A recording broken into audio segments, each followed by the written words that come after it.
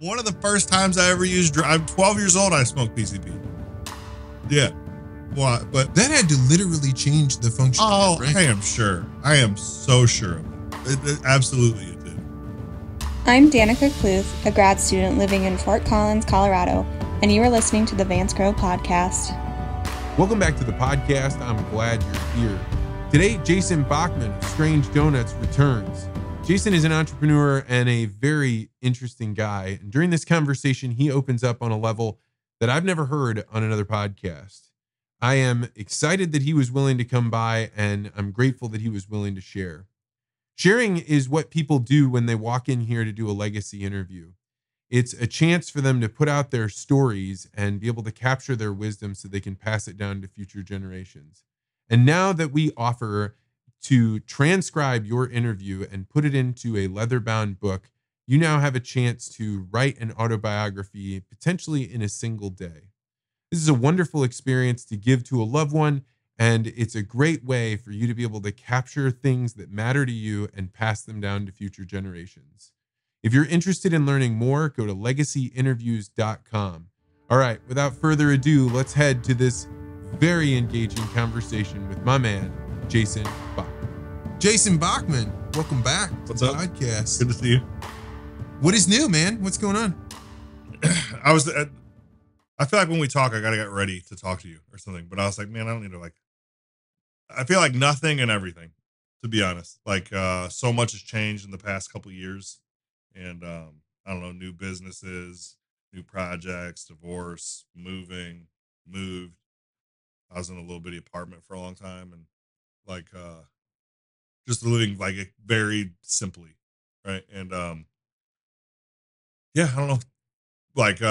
One of the times we talked, I was talking about mental health stuff with me. I've gotten a bunch of help. I feel like I'm a different person in a lot of different ways. And so Man, it's shocking for me to hear that you would ever need help because you are you're the gas man. Like you show up, you're pumping everybody up. Yeah. Like life seems easy for you. Yeah, no, I think in some ways there's a lot of practice that went into it.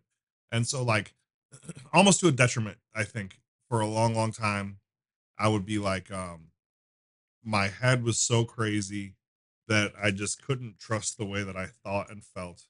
And I could act very good, right? It doesn't matter how I feel, I would take right action. And I didn't ever really pay attention to the way that I felt. And I think that there's a pendulum of letting your feelings control you or me.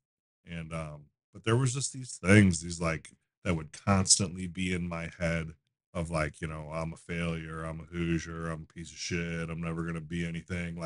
In the middle of doing good things, I would just be tearing myself up. And that was just a constant. And When your voice is doing that, is there any part of it that's right? That you are doing something worthy of your brain, your voice of resistance being knock this shit off?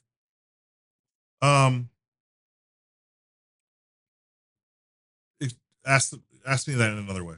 Well, so, my voice in my head, the one that's telling me to get out of bed and to Mhm. get going and you're lazy and what would your dad think? In some ways, I hate it, right? Mhm. Because it creates a dynamic between me and my whatever inner voice. Yeah. But sometimes I'm like, thank God I got all nervous about that and I didn't feel good about it and I felt like a piece of shit because I was not doing the right thing and that voice got me going the right direction. I understand. I would be doing the right thing, and regardless, I would feel and think that way, right? I do think there's something in me that it would be them. They think you're a piece of shit also. And so I would prove it to them. I don't know who they are, but I would work so hard and go so hard to prove it to whoever doubted me. You know what I mean? And really, no one ever really did doubt me. I was the only person that hated Jason. And but I think that it's a double edged, it's an asset and a defect, right? That I would go so hard and accomplish so much, but there was never any kind of stopping point or gratification. I won I won this lifetime achievement award I sold a company and got a bunch of money, right? I like my daughter was supposed to be born with complications and she was born like entirely healthy. I like there was all these big things that happened. And I was talking to I was like, man, I feel like with any of these things, people would like take a minute and say, wow, good job. And I feel nothing. Like I feel no kind of happiness at all. And that was a problem. So like that was one of the first times that I recognized that something was wrong. And so When yeah, when like when you were not happy, did you know that other people were happy? Were you looking around being like, that guy shouldn't be as happy as me? Look, I got this thing going. never. No, dude, here's the fun. There was something wrong with my nipple. I had like a little lump in my nipple, right? And so I went to the doctor. There's these two doctors. They were very attractive girls, right? And it was weird. I'm like standing there. I'm kind of buff, whatever, right, dude? And these girls are just rubbing my nipples, and it was going on for a while. It was I don't know why I told that part of it, but like they're asking me these questions. One of them just kept touching me, and the other one was asking me these questions, and I was like, these are kind of weird questions. Like, I'm here for my nipple, right? And this lady she goes, "How long have you been depressed?" And I was like, "I'm not." And she's like, "Well, I asked you all these questions because I felt like something was wrong." Uh, and if you have like a 20% on these questions, then you are um, uh, clinically depressed. All kinds of stuff. Like, do you think of harming yourself? Do you think like, all kinds of stuff? Right. And she's like, you have like a 95% on this survey.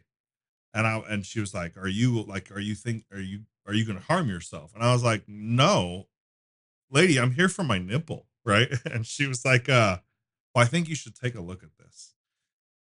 And I said, I was like, never like, I would never. For a long time, I haven't been a person to like, oh, I'll hide what I'm thinking or feeling. I'll tell anybody what I'm thinking or feeling. You know what I mean? I'm not like ashamed of like what flows through my head. So it wasn't like secretive. And I just told these, I was like, look, like this is the only head I've ever had. I am not thinking or feeling abnormally. This is the way that I am. Right. And I thought, I was like, and I did say, like, don't most people think this way? And she was like, absolutely not. And my response to her was, well, they are lying. Right. They're lying to you about these answers because I don't understand how people would not answer the way that I did. And I went I went to a counselor after that and started like a very like surface level process of of getting better. And one of the first things that the guy told me to do, because I would get complimented a lot, right? Like since I've sat here, you've complimented a couple times, and I like the guy said I need to write down the compliments and I need to say I accept that. He's like, it's going to be very awkward for a while, but when someone gives you a compliment, you need to say I accept that. And it started to like sink into my brain a little bit, like really hear people. Like, for instance, if somebody said like cool sweatshirt, I'd be like, oh, well, it was on sale. I got, you know what I mean? I would discount everything anybody Yeah, that's a said to part of me, your personality. right, about good things about me. I would be like, no, I would discount it and like not accept it. And I said um to this guy, I was like, after a little bit of us doing that, I was like, I've there's two people that hate Jason, and one is me and the other is my now ex-wife, and he was like, well, we can work on you, and that, that that just started this big process. And so How did you choose the person that you were going to be like, I'm going to tell you all of my inner workings of my mind? this I would rather do that with a stranger than like talk about baseball. Like I very rarely small talk, I'm like, what do you love, what brings you joy, like to strangers. And so I feel like for a long time I don't care. I'll tell anybody anything. Yeah, you're extremely open to strangers. You're also a guy that has broken free from a literal cult. So like Yeah. you worrying about coming under the spell of somebody is not altogether dangerous. But I feel this with other counselors. Like when somebody says, "Oh, I'm thinking about going to see counselors," on the one hand, I'm like, "Hey, is there anything I can do? Right? Is there Mhm. something?" And I think there is a place for somebody that has seen a lot, is like recognizes their limitations, but all therapists, psychologists, counselors, they all have an orientation. They have a way that they believe the mind works. And some of them might be like, "Oh, hey, Jason, we got some pills here, and all you got to do is just take a couple, and then I've you'll done feel that. better." I went to a doctor and he was like, what? I mean, I had been smoking PCP for like a week. Like I was up, I was fucked up for a week. And I went to this guy and he was like, "What have you been doing?" And I was like, "I've been smoking PCP for about a week." And he was like, "Take this pill. And if this doesn't work, you're lost." Right. I've been to those people that just medicate you. I hardly take ibuprofen now. You know what I mean? I'm like, I When don't. are you taking PCP? Oh, for a while. I don't know. I did that for a long I did that one of the first times I ever used I'm 12 years old, I smoked PCP. Yeah. Why? But That had to literally change the function of your oh, brain. I am sure. I am so sure of it. Absolutely it did. But like this guy, the cool thing about this counselor that I saw is he said I would tell him stuff and he wouldn't be like, "How does that make you feel?" You know, he wasn't that dude just parroting stuff back to me. He would say, "Okay, here's a solution. Take this action." Right. And he would text me. He would say stuff like, "You're a good man. You deserve to be happy. You are not crazy." Right. And I end up doing this like other therapy stuff. And like some of like, you know, I feel a little more comfortable talking about this stuff. I grew up like very dysfunctionally. Right. And like some of the symptoms of like growing up this way, like, you know, like in a I don't need to get too far into it, but a very abusive upbringing, right? Is like not trusting your own intuition, right? And so like when I would not trust the way that I thought or felt at all. And now that that stuff is like started to clear up, I can I don't have to like ask permission from anybody about like the way that I think or feel or what I want to do. I'm like, this is right for me and I do this now. So I mean, you're like the biggest, you know, strongest, but also like most gracious, happiest person. So to me, listening to you say you had struggles mhm. frightens me a little bit. Like I feel myself being like, "Oh shit, if Jason can have problems, then fucking any one of us could Of get course we pulled do down though, by that." right? Of course, I think all of us do though. And I think that's some of the stuff that like gets I don't know. Male depression or male like whatever it is that gets them down, Mhm, man, I am real scared of that. And mhm, it's because I've started hitting the age where I have other people around me. Maybe I don't spend that much time with them, but they got like sucked into some hole. mhm, And like, man, I don't want that. Like, I'm fortunate that no one I'm close with has taken their life, but mhm, like one of my good friends, his 30-year-old son killed himself. mm. Like, smart guy, driven, was an engineer, like great mind, but something just wasn't right. And I feel like it is happening with increasing frequency. Well, for What sure. in the hell is going on? Why is this happening? I don't know. I think an easy thing to say is like we live this life now of like, look at me. And this has been said a million times. This isn't like an original thought, but like, you ever get caught on your phone just looking at Instagram, Yeah, just Twitter, toiling away Facebook, time. whatever? And like by the end of doing that, I am no matter what I'm doing, I'm a piece of shit. You know what I mean? Like these people's lives look so good, and there is something wrong with me. And I think it's weird. Like I don't know. There's not like I am fortunate to have really good friends, a group of I'd say a large group of good friends, and then a tight group of like people that I can tell anything to. You know, I can be undressed in front of, like, and feeling some sense of belonging, and not only belonging, but not individualism. Like, oh, I'm not alone in the way that I think and feel. I'm not alone thinking this is wrong. And I think a lot of people don't have that anymore. I don't know. I see people just like trying to look good, and I'm like, man, we don't have to. Well, and they're not trying to look good in the context of we're doing this ceremony where everybody's bringing their wives and their kids to this thing. It's like I'm going to go on parade all the time over a digital space where there's nobody here interacting with me. It's just adulation. one of the biggest social technologies I think we've lost in society is community organizations, like the things that people go to like spend time with one another. Church, temple. Sure, that Yeah. or like Rotary or whatever, like the groups that people used to get together so that they ran into people that were like them kind of, but also pretty different, has gone virtually down to zero. So if you don't intrinsically go out and find your own group of friends, you don't have a ready-made group of friends. Most people are totally adrift islands in their own houses. And exacerbated by COVID, right? I was thinking about this. Like, I'm a pretty accepting, open person, right? I listen to like political podcasts on like both sides, and I like need to pump the brakes on listening to any of that shit for real, because it just like it's all hate. It seems like anymore. There is no like common bond anymore where we meet and like what you're talking about. But I started like fucking hating people, right? Like I'll see people now. Like, and I'm still like working out of it and whatever. I don't need to apologize for my judgment. I'll be like super like I'll see people with masks on still, right? And like I just saw somebody walking in this building with like they put their mask on their kid. I don't know their situation. I don't know if like the kid has leukemia or whatever. I have no fucking clue. But I was like, fuck you. Like, what are you doing this for? And I heard something this guy said. I feel this way, like exactly what you're describing. Yeah. Like I'm particularly if it's a man, if it's a kid or a mom, like I'm like, all right, whatever, they're scared. Yeah. But for a man, I'm like, you're not adding to the positivity of things that are working. For sure.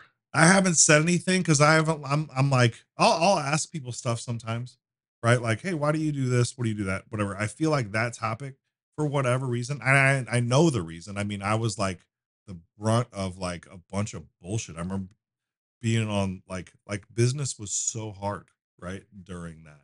And when I see that, I associate it with like I was on we were following everything the CDC was saying to do, right? Until I was like, wait, this is fucking stupid, right? Yeah, everybody tried that was like, hey, I'm going to band together, right? We see these people singing songs on their balcony in Italy. We can get along like them. Right. I'll do whatever. Yeah. And then you find out like, oh, they're not asking, they're telling. Yes. And they're telling and they're not actually following the same rules that they're telling us. Yes. And so like this is like you're trying to wrap me up in a riddle that I'm not gonna keep playing. Yes. And I see that and it's a symbol of that to me.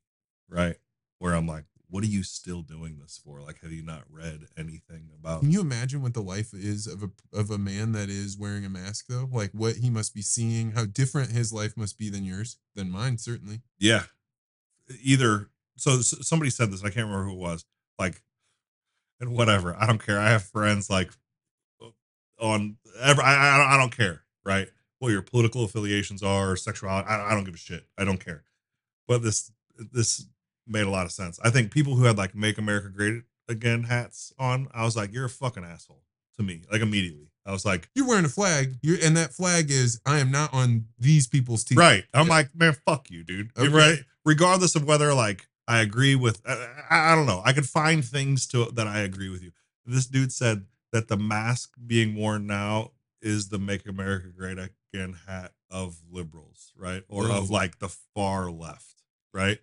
And I'm like, and then the "Make America Great," like those are like far right weirdos. Like I hit a point, I started getting like ashamed of the American flag. I love America, right? I'm like very aware of like, I'm grateful for the things that we have here and the luxuries that we're afforded that most people in the world don't get, right? I've lived in, gone to, spent a lot of time in those places. I would see people with like these MAGA hats and then like American flags on their truck, and I associated the two, and I started being like, ugh, when I saw the American flag.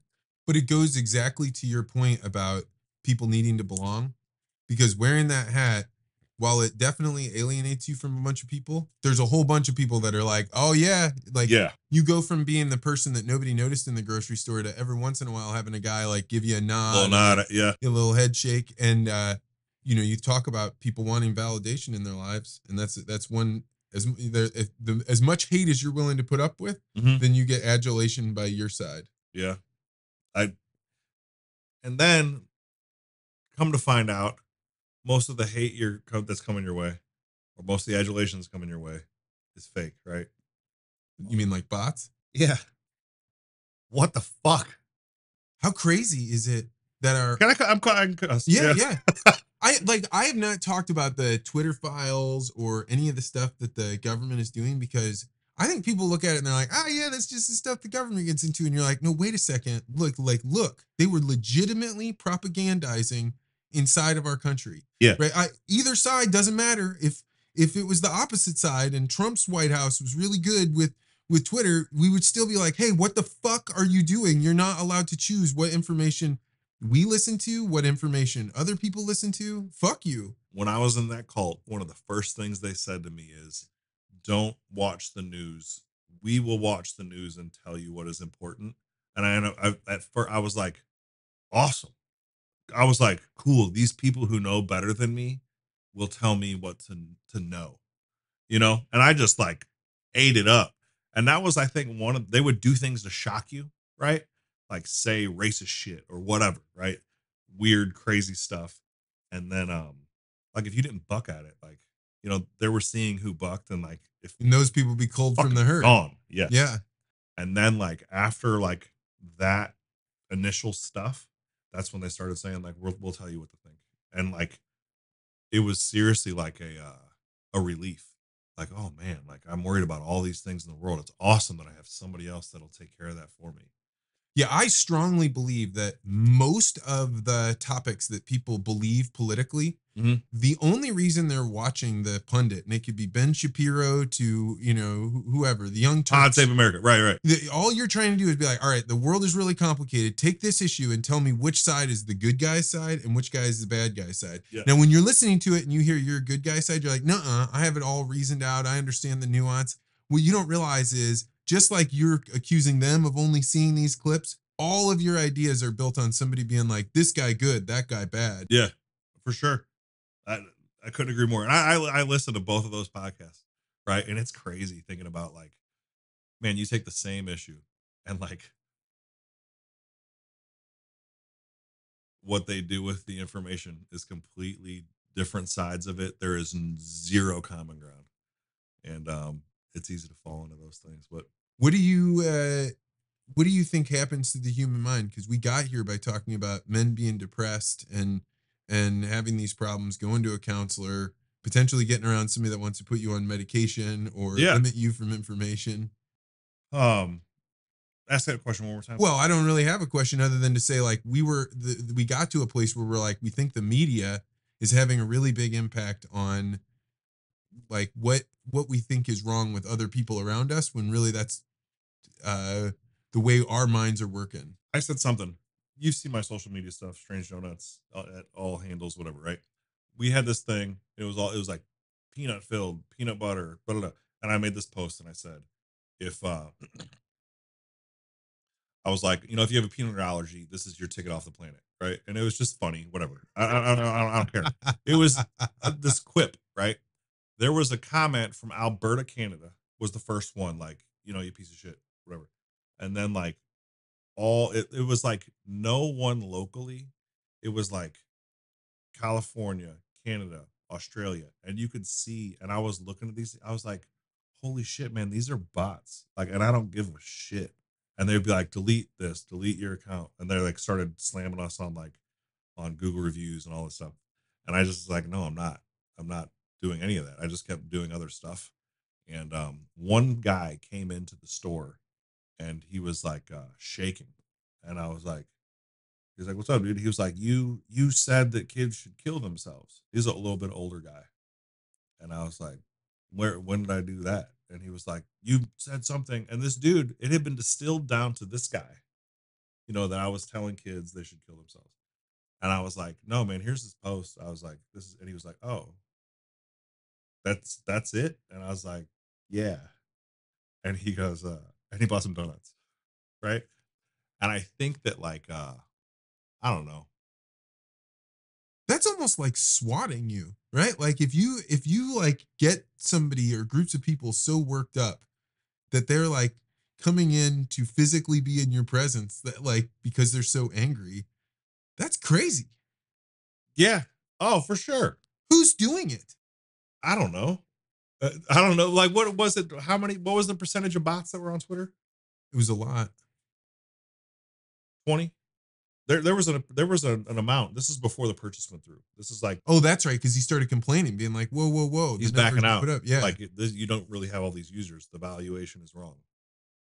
And I can't remember what the number was, but I don't know. I'm sure I don't even know. Some of that I'm like, I don't even care. I've tried I have like as little as I can be on social media. Yeah, So but like, you're a social media king. Like, so people listening to this don't know you have a donut shop, and instead of it just being like, oh you're doing like furniture style commercials from the 80s. we're doing all kinds of stuff, and I get paid now by big brands to do that stuff for them, right? Like to be a consultant or to film their content or direct their content, write commercials. I do that now. And yeah, for sure I do that. I hate it. Not I don't like what like having to be a part of it all the time. I view it now as like a place to drop in, right? Where I used to view it as a place to get my information, a place to get validation, a place to like, ooh, how many likes does this thing get? You know? And I see my kids now. I have a 6 and 7 year old. The way my daughter grabs the phone and she's like, "Hey everyone, I'm here at the park." Blah, blah. And I'm like, holy shit, she's talking like some fucking YouTuber. You know what I'm saying? Like, I don't want my daughter thinking that that's what life is about. You don't want her to be an Instagram star? Hell no. Right? I mean, if that's what she wants to do, that's cool, you know. But like, no, we need to have like actual skills and actual things that we're doing, not like the the like capturing of content is not valuable in and of itself, right? Like if you're good at gymnastics or soccer or you know, drawing and Wiring a circuit or doing whatever whatever, yeah. that is, like that's that's the skill, not and that's the payoff, the intrinsic value from that, not the validation from other people saying that's good. I'm starting to wonder if the way our cities are set up, just like straight up the way people are packed in, if you actually can't have a childhood that you develop the skills that get you ready for regular life. Like for me, I grew up in a place where you couldn't go shoot like a 22 in my backyard, but you could definitely shoot a BB gun. Mhm. And I could go anywhere over my entire town. I could like ride my bike. Mhm. As I got older, I was able to go further and further away. You get to blow stuff up. You get to None of that stuff happens now. I try to make that for my kids, right? Like let them live dangerously, right? Like and I do. Don't you become that dad then? Aren't you like, oh, that dad, we can't let our kids be around that dad? No, dude, it is crazy that what seems normal to me to talk about, like people are like, I wish I could talk like you or do what you. I'm like, who's telling you you can't? You know what I'm saying? Like, no, if this is the way and this is what feels good, and I have no reservations anymore about seeing something somebody else does well and wanting that as a part of my life. Like, dude, I took my kids to Disney and it was fucking awesome. It was so awesome. It was just I just got choked up for a second. It was just me and them. It was awesome. I went and I prepaid for this thing that you had to like book months in advance. My son made a lightsaber and I was there. And they were there's these families walking around with like, you know, Johnson Disney trip 2013, blah blah whatever. You know what I'm saying? Like it was 2021, whatever it was. But like I was like, man, I wish I could like do that. I wish I was like that guy. And I'm like, oh, it's as easy as printing the shirt. Just go print the shirt and I can do that. I thought they were them and I was me, and but no, I can learn from them. I can do that, and I don't care like if I'm that dad or whatever. Like none of them matter to me what they think and feel about me. My kids matter, right? And if people have something to say about that, like I really don't care to listen. Man, speaking of experiences, I think actually one of the best things that happen when two men get together is when they have children, like to be able to just talk about like what were those experiences that were valuable. And yesterday I was like kind of frustrated because trying to get back to the regular life, but my daughter's school that she goes to is still out of session. So I take a day, my wife takes a day where we take off of work. And at first I was like so resenting it because I was like, I have so much work to do. But I was like, all right, but what could I do? And we used to, when she was an infant and COVID was going on, we used to go to the art museum. So I'd push her around in the stroller. Yeah. And I got to see the first time she ever noticed color.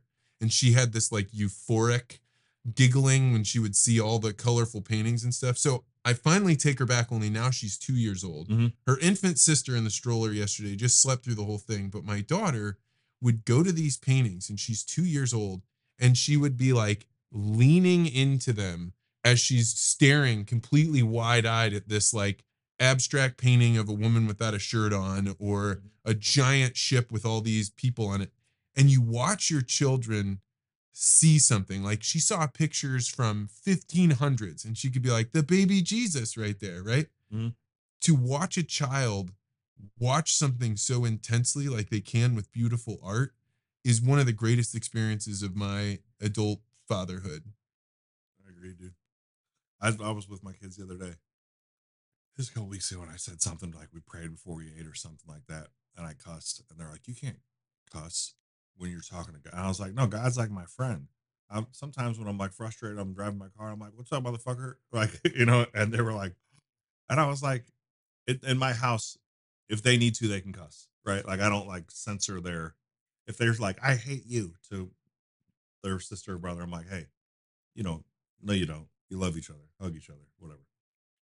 Outside of that, like my daughter's walks around, she's like, "Fuck, shit, fuck," whatever. I'm like, if she's like frustrated about something, and it's appropriate, and sometimes it's just funny.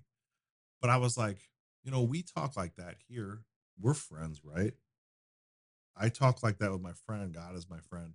And I was thinking about that, like, man, I wish somebody would have told me that there's not like this vengeful thing coming to get me, that there's just something that's my friend. More than that, like, I don't know. One big thing that I've learned over this past year is like how I feel is not right or wrong. It's just the way that I feel. Right. And I don't need to justify it or explain it or be ashamed of it or afraid of it. It just is the way that I feel. I don't know. I like seeing things with my kids now, and I've started doing this like over the past 2 years before we go to bed. I don't like pray with them, but I say, like, tell me something you're grateful for, something you're proud of, and something you did to help somebody else. And they do that every night. And I'm like, really, what I'm teaching them is prayer, right? Like, really, what I'm teaching them is a way to look at life and, like, at the end of the day, take inventory of what happened that day to see what you can do better and what you did good, right? And I don't know, it works well for me and it works well with them. And I like seeing my kids be free in their thinking and feeling and acting. That's the only thing that matters to me, right? Because you see how I talk to these adults like, "Oh, I wish I could talk like you." And I'm like, I already said, like, who told you that you couldn't? I know who told them they could. Everybody did. Their fucking mom did. Their dad did. Their family did. And I'm like, I refuse to be that guy. The thing that I'm coming down to that is really important for parents to do, and as I hear you describing this, it's just right in line with that, is your responsibility as a child or as a parent of a child, is to teach them how to be observant and how to notice things. Because most of what gets people to be like, "Oh, I wish I could say that," are these paper walls. And they look real, right? They look like, "Oh, you're not allowed to walk through them." But imagine being in one of those Japanese tea houses where, Right. like, where you realize, like, wait a second, you've kept me locked up in this little room here. I can just walk through the wall and I'm in a new room. And yeah, people are like, "You're not allowed to do that." But the rules, like, you only get to live this life once. Mm-hmm. And so if you can observe which rules are made of paper walls and which ones are actual rules that benefit you to participate in, man, that's a big part of being a dad. Yeah, I agree. Man, yeah. I've noticed stuff with them. Somebody told me this, someone divorced, right? I was on this cruise just with the kids a couple weeks ago. And this lady just randomly started talking to me. And again, I was like, just start talking to her about, here you go. And she's like, I think that you meet people on purpose sometimes. I was like, yeah, I agree with that. She was like, you mind if I be frank with you? I was like, yeah. And she's, I mean, go ahead. And she goes like, your daughter's going to be fucked up. And I was like, what? And she's like, you seem like a great dad. You seem like you're doing awesome stuff with your kid. Your daughter's going to have some stuff that's wrong with her because of this divorce. It just is the way it is. Right. And she was like, you need to be her partner and you need to fill her up. And I'm not saying like telling her she's pretty, she's smart, she's, you know, courageous. Like I'm talking about like listening to her and um asking her, why do you feel that way? How did that, what did that do to you? What did that, what do you think about this? And like instead of like me pouring into her, me being like pulling out of her what she thinks and feels and validating whatever that is. And I've been doing that since then, dude. And my daughter, it's kind of hot and cold, how she is with me sometimes. But like for the past few months, I've been doing what this lady talked about, and she said, I don't know, I was at the donut shop. I had to take her to work because school was out, and I walked by her and I just picked her up and I kissed her and squeezed her. You know what I mean? And danced with her for a minute, where I would usually be maybe a little embarrassed to do some of that stuff, but I'm like, there's nothing more important than the way this little girl feels, right? Or what she's being shown. And the manager at the store said, she's like, you put Benny down, and walked into the other room. And Benny goes, she's like, my daddy loves me. Right. And I was like, fuck yeah, kid. Like, know that like I got your back. And dude, like for raising girls, Mhm. that is something important. I have a dad and he loves me, so I don't need that love somewhere else. I can find the right kind of love to be romantically involved with. Like, Mhm. I think you and I have talked about this off camera. Like, I want my daughter to fall in love with a man that is more like the man I am now than the man that I was before I met her mom. And like, cause that dude is not the guy that I want her to emulate and or like want to be around or be attracted to. And so what I figured out from all of this is like that guy is still in me, right? Yeah. So you just have to make sure that the way I'm navigating through life, I don't leverage those skills that made me that guy, Mhm. because those are the ones she's going to watch me using and doing, not necessarily the skills you use when you're married and connected with one person. Yeah. Like when life squeezes you. It's crazy how much they pay attention. What is divorce like in a modern age? Um, for me, initially there was like so I was the one that said like I can't do this anymore. Right. Like we had a talk, and I just said, what do you think about our relationship? And she said, I wouldn't blame you if you left me. Right. And like that stayed there. We talked about that. It was like I was so afraid of leaving because, what would it do to my kids? And the counselor ended up saying to me, like, well, what will it do to your kids to see your relationship now and them think that is what love is, because it's like very combative. And I don't, we had to talk, and I was like, I can't, I'm good. I left for a few months, and then like, you know, couch hopped for a while, and then went to mediation and did a divorce. And there was personally, there was like, a lot of people like you reacted to like me, like saying, admitting that I have problems. A lot of people were like, shit, man, if Jason can't stay married, like, how can I? Because like things looked good. You know what I mean? And so it was initially, I don't know how much to say, like, we went to mediation, which I thought was good to say, like, and I just went with an offer, and my offer was like, you can have everything, right? So like, here's all the money, here's all the stuff, and I'll take all the debt, and boom, because I was like, I don't want her to struggle or suffer, because that doesn't do anything good to my kids. And I've always, relied on myself, and I know I can make money. I just make money, right? And I do stuff, and I'm aware of and create opportunities, right? So I'm like, I will be fine. I don't know that she has that skill set, right? Which isn't a knock on her. And so it started out, I don't know, there's a lot of guilt, a lot of shame, and you know, questioning myself. And we told the kids, and when we told the kids I had an apartment already, I took them to the apartment, and they were like, "Awesome, whatever," right? And That really is their reaction. it was it it that was short lived, right? I don't know if they understood the finality of what that meant.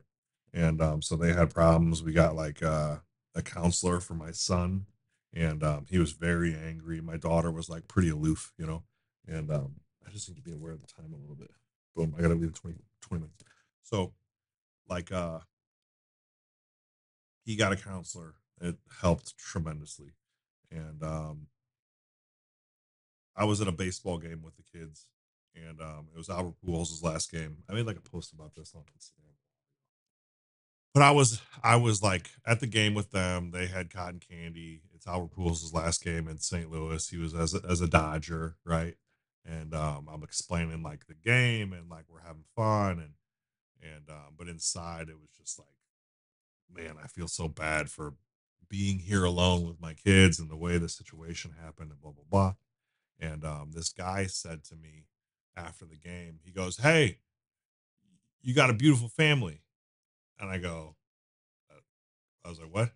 He's like, you three, you're a beautiful family. You mind if I take a picture for you?" And I was like, and it was like it the first occurrence to me that like, oh, this is my family. It's us three. It's not like a broken thing. This is just what the family looks like right now. And it was like, I believe in God, like I've said, and like I think God talks through other people. I don't think that God gives people messages, or maybe it hasn't. I don't know. The way it communicates to you. Yeah, like, and it was this stranger saying like, "You're a family. It's beautiful. You're a good dad." And I was like, it was the first time that I saw it for myself. And from then, because I think there was like a lot of like performative emotions and actions and stuff. I was like fathering them like impotently, like almost like apologetically. You know what I mean? Like depressed. I was super depressed. And that was the first time where I was like, oh, this is a choice at this point. This is a choice at this point to like stand up, own this situation fully, and make the best of it. And it's actually pretty good. And I am pretty good. And I am better than I think I've ever been. Not I think, I know. I'm better mentally, emotionally, just like my thought life, and like I'm not perfect by any means, but like I'm better than I've ever been. So like that's okay to own that too. I don't need to be apologetic about it. I don't know. So it hasn't been easy. I think that some of that stuff like COVID and the courts being shut down exacerbated like wait times and stuff. It takes a long time. And I don't know. How do you, even if she's not your wife, Yeah. you now have a mother of your children. Right. Like, how does that engagement go? Some of that stuff I can't talk about. It's been messy for sure. There was this book called Biff, right? Biff. And I feel like in difficult situations, it's a good way to live. It's brief, informative, firm, and factual, right? So my interactions are brief. I will meet you here at this time. So that's brief, informative. I gave you all the information you need. It's factual. There's not like any feeling or emotion in that. And I think like um that's a good way to like for negotiations in general. But now we are no longer like our relationship is more like Blade and Benny LLC, you know? And so our interactions are just about the kids. I don't You're not a person I share my feelings with anymore. I hope at some point it's like a little more cordial. And but it's just not right now. So you're sitting here, you got your checkered shoes on, you got your fun, you're always got strange gear on, of course. This is up late. This is something else I'm working on. What is that? This is I got tired. I love St. Louis, dude, but like I don't sleep a lot. And I'd be up late wanting some food, and there's nowhere to eat. So I was like, man, why don't we just do this ourselves? And so probably 2 weeks from right now at the corner of Van Winter and Shaw, there'll be a late night restaurant at 8 o'clock to 4 in the morning. and that's our starting hours: Thursday, Friday, Saturday, Sunday. What kind of place is it? Fire breakfast sandwiches, tacos. We're making. You're the first person to hear about this. We have a beer with four hands called beer. It's just a black can. I've always said beer. that's what people should do. I don't want to make a decision. I just want to buy beer. Beer. Yeah. I just want to have deodorant. Right. That's what this is. So it's like brutalism, right? In this can of beer. And the sandwich is like we initially thought like this is what the sandwich is. Like this is how you're getting it. You know what I mean? Boom, boom, boom. So it's like simple breakfast sandwiches with really quality ingredients, reasonably priced, and up late. So who's the creator of the sandwiches, the food that's there? I'm a very small part of it, right? Okay. I'm like 20. I've like had a lot of guidance with it, but you don't need to accredit it. You make strange donuts, dude. Like if you're the creator of the food, no, I think there's that's a guy. Okay. There's a guy who works with me right now, who's worked with me for a while, and he was bringing in food all the time. And I said to people all the time, I'd say it in front of him, like, I don't have enough room for this guy to move up, right? Like and then so I'd try to like hook him up with other businesses and stuff like that. And then one day I was like, look, you want to open your own place, dude? And he was like, it's a dream of mine. I'll tell you about this. It's a dream of mine to own a diner. And I was like, shit, it's always been a dream of mine. And so I was listening to this podcast I got interviewed, and I was like, man, I talked about all these things. The only thing that hasn't come true in my life, right, is that I don't own an NBA team, right? All these goals that I've set, I was like, man, I want to have like a little place in like a little condo in Damon, and a big farm and a diner. And like, I'm like, holy shit, I've manifested all of that. You can only manifest it if you have the dream. You can't manifest it if you don't have the dream. Is this on me right now? I'll have an NBA team in St. Louis. That's it. I'm going to own an NBA team. I mean, that'd be awesome. I would come to those games. I don't even. Oh, it'd be so badass. So I've been working on that. But you were saying my shoes, my sweatpants. Well, you're all like, you were eating a sandwich and you'd be like, don't worry about getting me napkins. I got my sweatpants. Oh. Then you flip around your hat and it says Ferrari on it. So explain to me this like juxtaposition. Oh. Ferrari's like super shishi, like. I have a Ferrari. Yeah. Yeah, I have a Ferrari. Tell me about owning a Ferrari. I've never met anybody that has a Ferrari. Really? No, man. There's a Ferrari dealership that opened in St. Louis, and I wanted a Porsche a while ago, and I went to buy one, and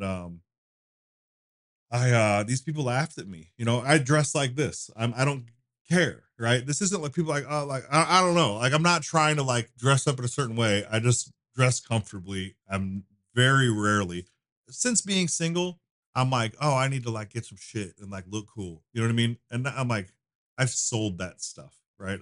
Well, those attract the wrong people. Yes, dude, completely. This dude was like, hey man, just so you know, you're a fucking check now, dude. And he's like, and that's how these girls are gonna look at you, right? And so be careful, right? And it's like a dude I knew loosely, and he was like, but he knew me loosely and of me, and like the way that I am with people. And he was like, you need to be careful, dude. You're gonna get caught up. Anyways, I have an 86 Toyota pickup. I've just been hustling, dude. But last time I saw you had a minivan. And I still have a minivan. Okay. I have a $6,000 minivan out there. Okay. I paid $6,000 for this minivan, and I'll probably have a minivan forever. Right? Everything that I buy, everything I do, if we want to talk about money and like mindset and stuff like that, everything that I do, I buy in the hopes of selling it later for more money. Right? Flat out. So like watches, clothes, home, cars. You're buying art. Value that's underappreciated. Yes, for sure. Always. There's 5 words like, can you do any better? Right? In a negotiation, that if you like have zero education, or those 5 words will make and save you more money than a college education. If you can come up with the balls enough to say, can you do any better? Right? So anyways, dude, I was like, I had this 86 Toyota pickup. I was just buying cars, buying art, selling everything, dude. Cause I was like, shit, I'm broke. I gave her everything. Literally, straight up.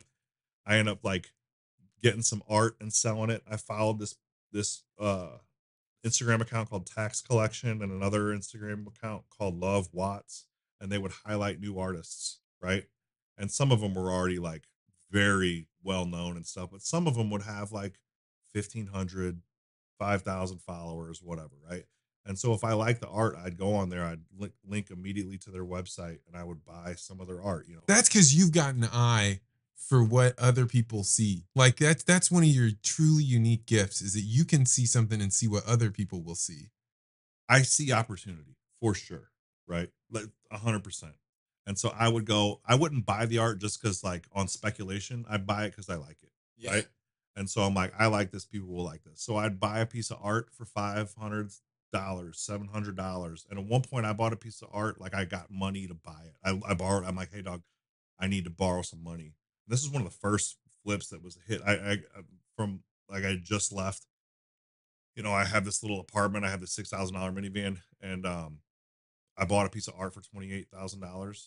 I borrowed the 28 from a friend, and I sold it 2 weeks later for 49,000.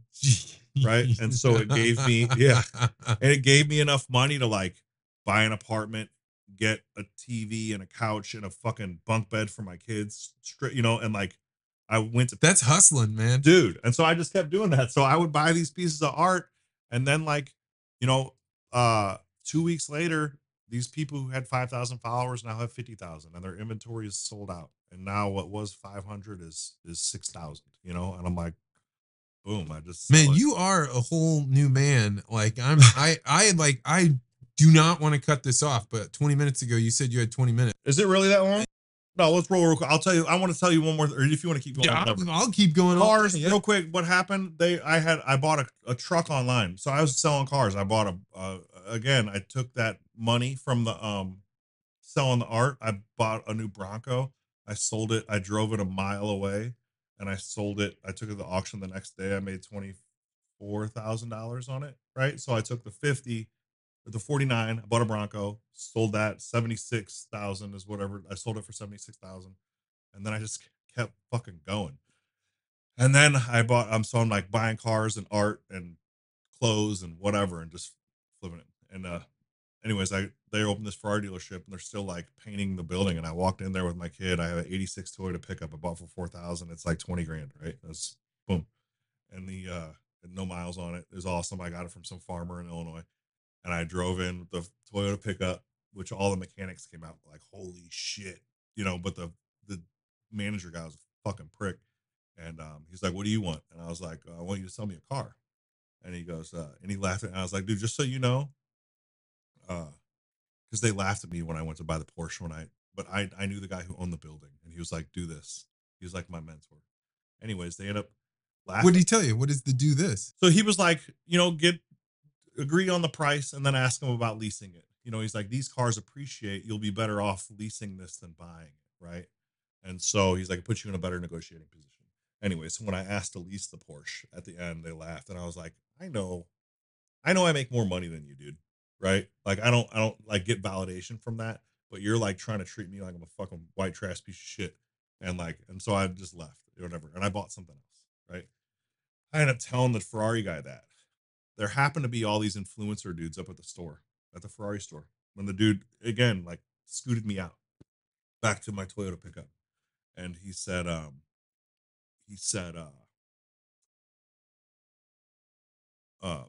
walking out, and there's all these influencer guys there to like do stuff for Instagram and take photos and all this crap. And when I walked outside, they were like, Jason Bockman, what's up, dude? You know, and they got pictures of me and stuff. And then they end up calling me like, hey man, we'd like you to come back in. And then I went and met another guy who's like the current manager there, who's an awesome guy.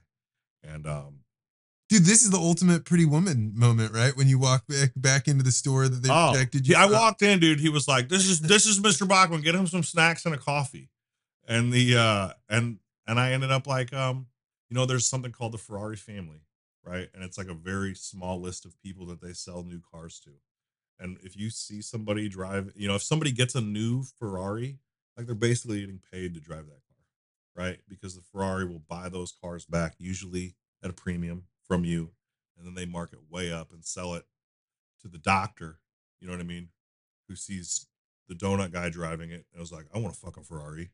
You know what I mean? And then you just keep getting cars. So again, I was like, hey dog, I need some money. And so I don't know. I just hustle. I want to ride in a Ferrari, man. I think that'd be fun to. I'll take you. I would love riding that. a Ferrari. Jason, man. Yeah.